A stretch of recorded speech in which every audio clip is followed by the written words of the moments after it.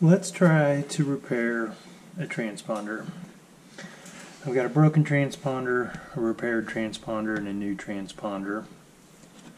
I'm using my charging lead for my radio.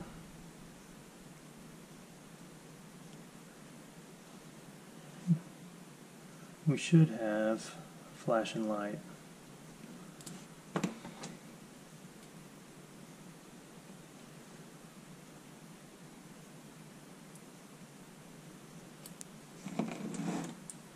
This guy does not. When I wiggle the wires, I want to say they're broke right here flush with the case. It'd be pretty hard fix for a normal wire splice situation, but there's not much resistance on these wires. It kind of feels just like the insulation is the only thing making a connection there. So what we're going to do is try to Dremel this epoxy out, solder in a new lead, and we'll see if we can repair it. Now I've already marked the negative side of the transponder, so when I solder my leads back in, I kind of know what side's positive, what side's negative. I prepped a lead here off of an old servo. I've already marked the negative side on the wire. Now I could just shorten this wire and put it back on, but I'm going to install this black one instead. So we're going to start off. Let's just go ahead and, what do we got to lose at this point? We're going to snip these wires off. Set that aside. Now I need to take, and I'm just simply using some ball tip Dremel attachments here. This one's a little bit larger that I'll start with, and we'll just kind of take a low speed and we'll kind of go in there and see what we can find.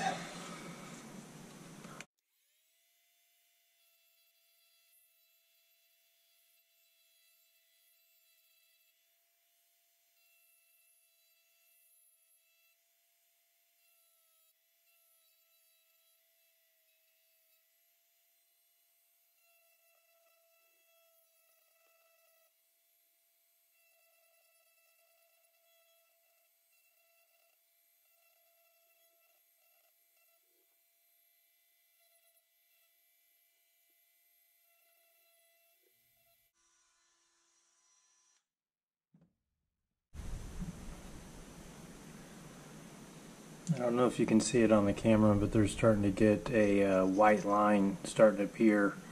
I'm going to say that's the edge of the green circuit board. So we don't want to go too deep in there, just enough to get low enough on these wires we can make a new connection. Because when I epoxy back on a new end, it should cover that new soldered connection.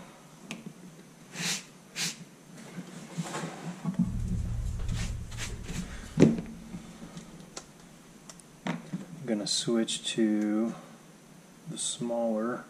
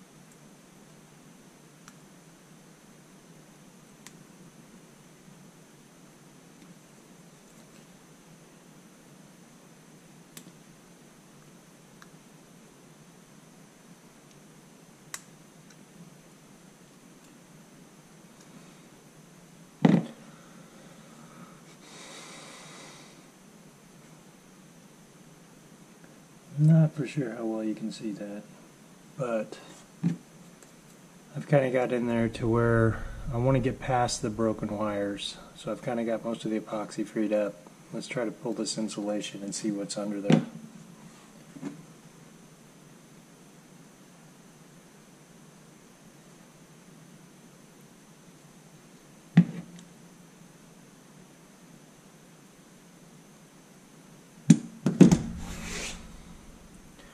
Okay, those pulled off quite well. Now I've got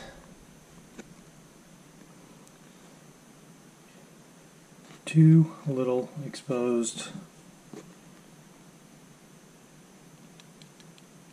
ends to be able to solder the new lead onto. I'm going to fold those over.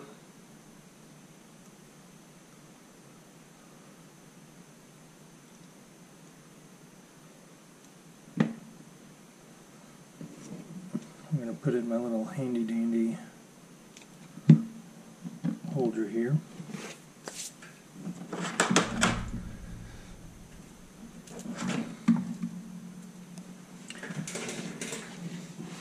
Get some solder added too.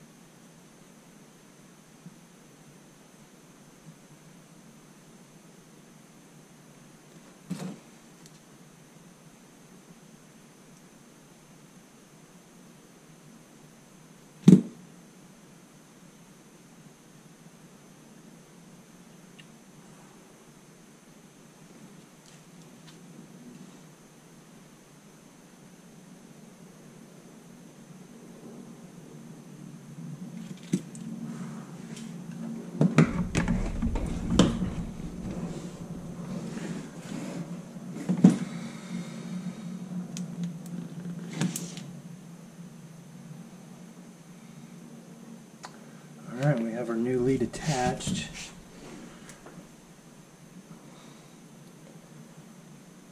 Let's try to see if we can get a red light.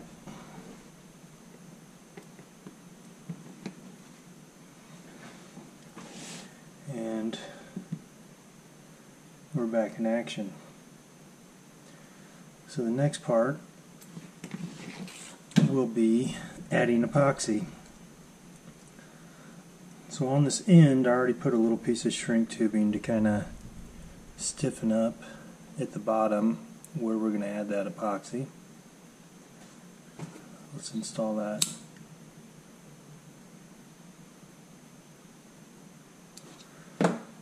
Next step, we want to kind of create a form for the epoxy to sit in to seal this edge off. So we're just going to use some electrical tape.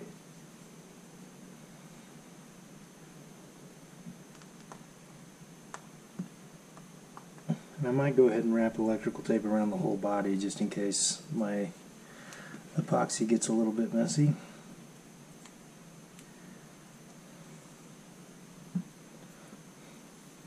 And then I just want to go maybe, I don't know, 1/8 or 3/16 above the body of the transponder. And like I said, it's just going to kind of act like a form to kind of shape the epoxy. Just like so.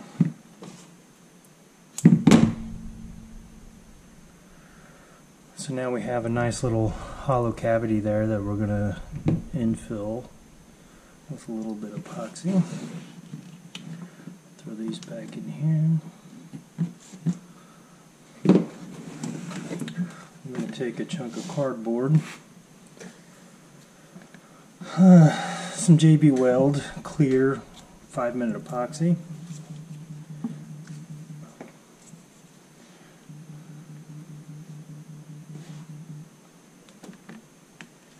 And add way too much to our cardboard. And to get that black color, I'm going to add just a little bit of some gloss black paint. I'm going to give her a good mix.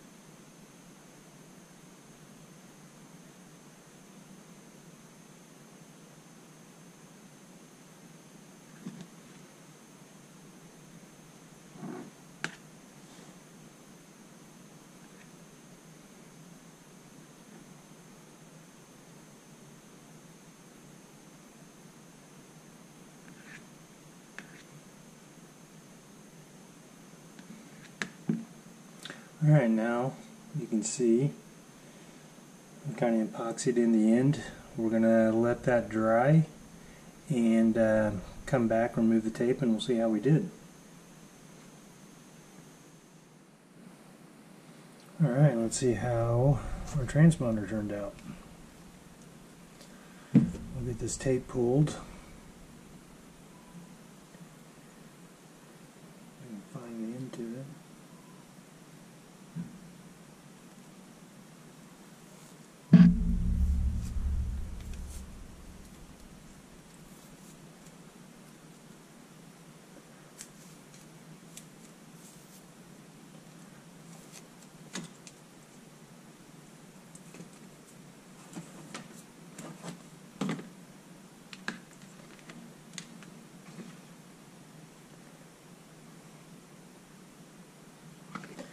Give her a quick test.